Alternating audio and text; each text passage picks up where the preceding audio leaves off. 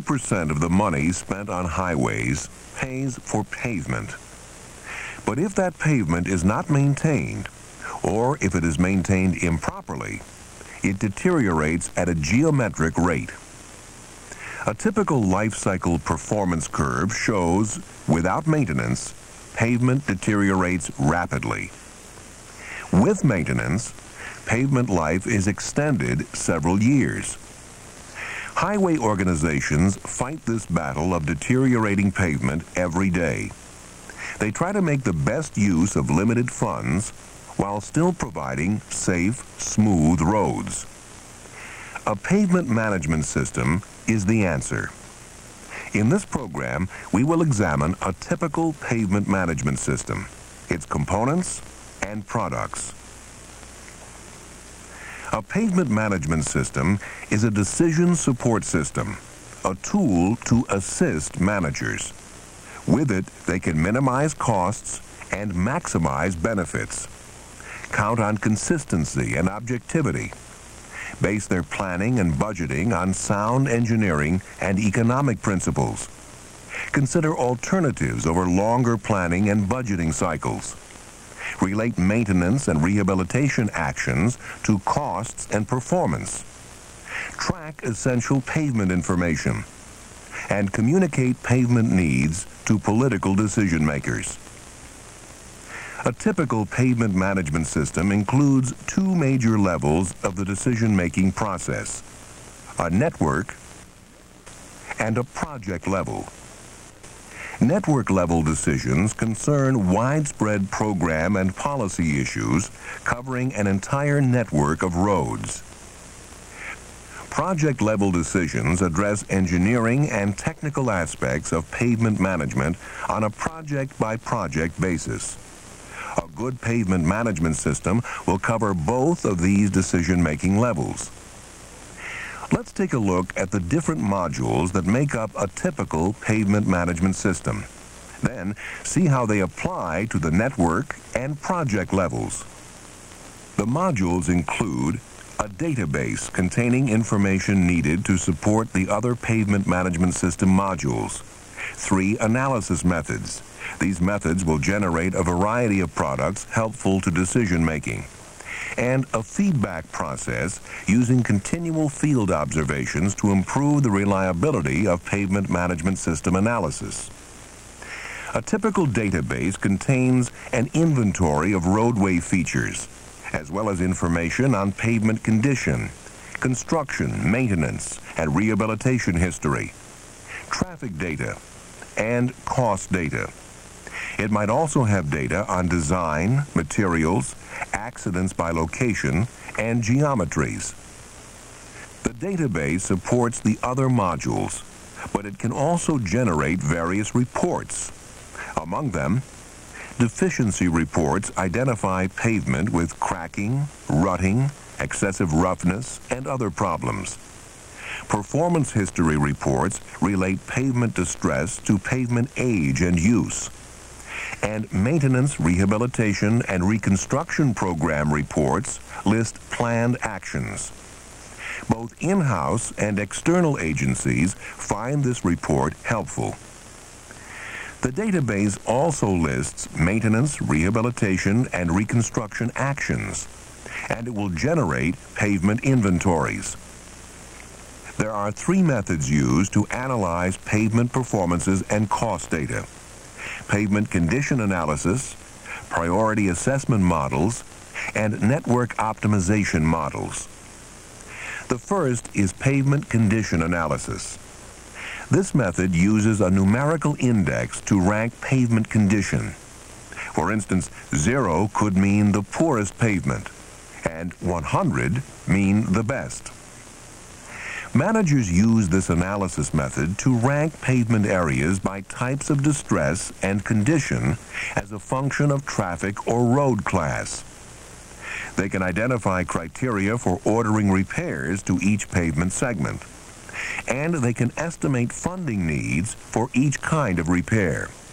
The second analysis method is called a priority assessment model. This method determines repair strategies for individual projects first. It bases the strategies on life cycle costs over a period of time, such as 20 to 30 years. Using this method, managers can rank projects, categorize costs for treatments, estimate the funding needed to achieve network performance standards, and devise single and multi-year programs. The third analysis method is the optimization model. This model starts with analysis of the entire network first, trying to meet budget constraints. Feedback is essential to the system. There are 4 common comparisons managers use to both verify and improve the system's reliability. They compare the actual costs of maintenance, rehabilitation, and construction with those used in the system analysis. They compare field observations of pavement and traffic conditions with the conditions predicted by the system's model. They compare actual performance achieved with the performance standards specified in the system analysis. And they compare the actual treatments applied with the treatments recommended by the system. At first, managers may not have historical performance data necessary to calibrate the model. Instead, they will have to use their engineering judgment. With time, however, pavement condition results will provide the further calibration data. Now let's see how a pavement management system works at the network and the project level. Network-level managers must first evaluate the overall road network condition. Then, they allocate budgets for repairs. In order to evaluate the network, they place each area of pavement into different categories, such as very good, good, fair, and poor. The total amount of pavement that falls into each category tends to indicate the overall health of the network. With this information, managers also identify important trends. For instance, is the amount of pavement in the poor category constant, increasing, or decreasing? After evaluation, managers formulate maintenance, rehabilitation, and reconstruction policy. They use one of 4 decision-making methods: the matrix, decision tree, costing analysis, and optimization methods. The matrix method matches a set of specific pavement problems with a set of maintenance, rehabilitation, and reconstruction treatments. Engineering judgment, acquired through experience, is used to decide which treatment to use. The second method, a decision tree, shows different combinations of pavement problems coupled with the appropriate treatments. Again, using experience, engineers select the appropriate treatment for each combination. Third is life cycle costing analysis. Using this method, managers choose treatments based on which will cost the least over the life of the pavement. The fourth method, optimization, focuses on a specific goal, such as an increase in pavement performance standards. For this method, engineers decide on what's called an objective function. It may be maximization of use benefits or maximization of performance standards. The objective function provides a clear measure of success. They also consider decision variables and constraints, such as the total available budget. After choosing one of these policy methods, network-level personnel assign priorities to various pavement areas. There are 4 ways to assign priorities. The matrix method simply assigns the highest priority to the pavement in the worst condition in the heaviest traffic. The condition index rates various pavement areas on a scale such as 0 for the worst to 100 for the best. This method also tends to give pavements in the worst shape the highest priority.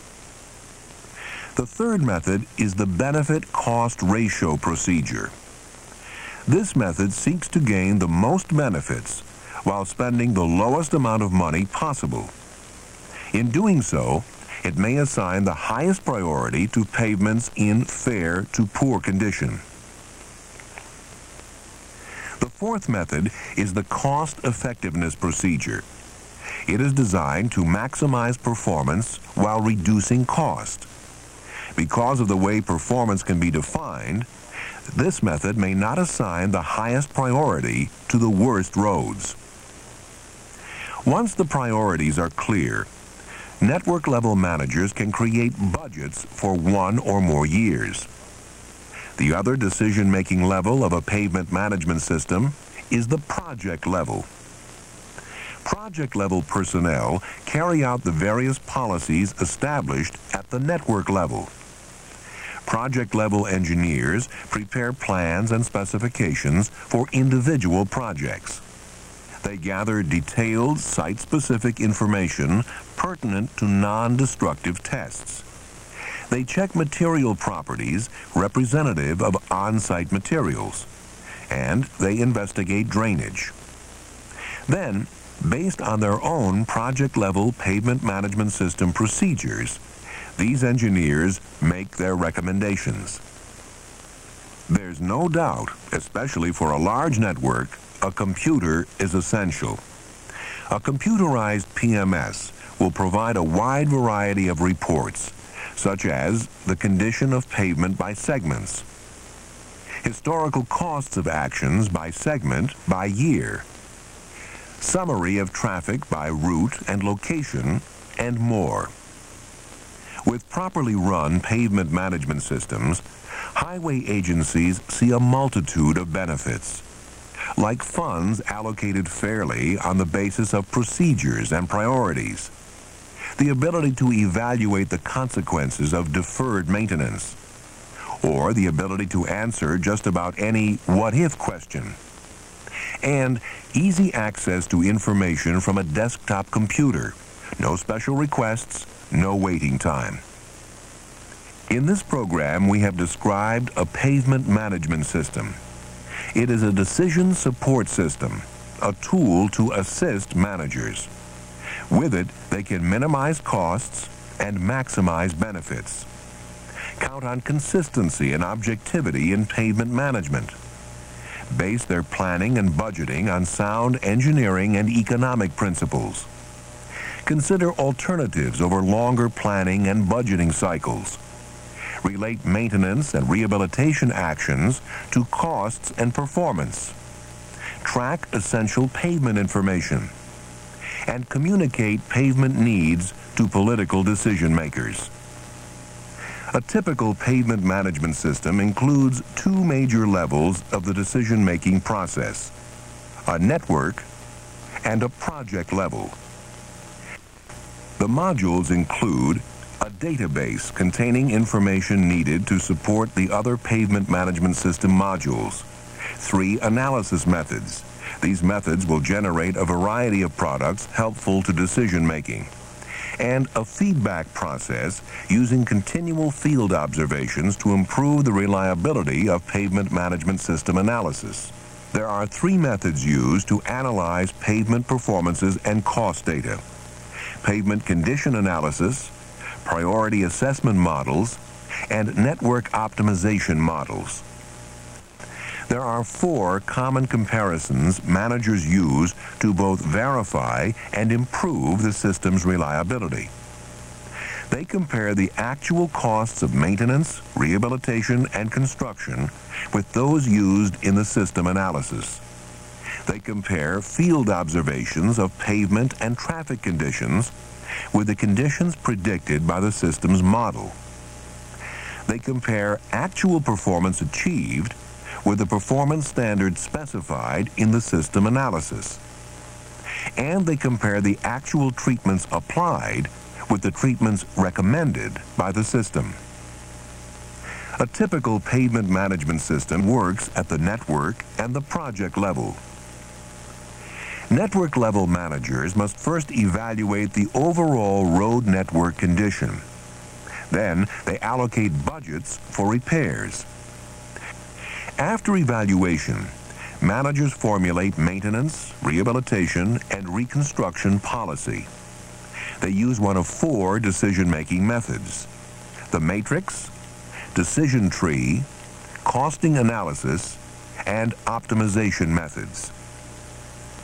The matrix method matches a set of specific pavement problems with a set of maintenance, rehabilitation, and reconstruction treatments. The second method, a decision tree, shows different combinations of pavement problems coupled with the appropriate treatments. Third is life cycle costing analysis. Using this method, managers choose treatments based on which will cost the least over the life of the pavement. The fourth method, optimization, focuses on a specific goal, such as an increase in pavement performance standards. After choosing one of these policy methods, network-level personnel assign priorities to various pavement areas. There are 4 ways to assign priorities. The matrix method simply assigns the highest priority to the pavement in the worst condition in the heaviest traffic. The condition index rates various pavement areas on a scale such as 0 for the worst to 100 for the best. The third method is the benefit-cost ratio procedure. This method seeks to gain the most benefits while spending the lowest amount of money possible. The fourth method is the cost-effectiveness procedure. It is designed to maximize performance while reducing cost. Once the priorities are clear, network-level managers can create budgets for 1 or more years. The other decision-making level of a pavement management system is the project level. Project-level engineers prepare plans and specifications for individual projects. They gather detailed site-specific information pertinent to non-destructive tests. Then, based on their own project-level pavement management system procedures, these engineers make their recommendations. With properly run pavement management systems, highway agencies see a multitude of benefits, like funds allocated fairly on the basis of procedures and priorities, the ability to evaluate the consequences of deferred maintenance, or the ability to answer just about any what-if question, and easy access to information from a desktop computer. No special requests, no waiting time. For more information on this or other IRF videotapes, write to the International Road Federation or call the numbers on your screen.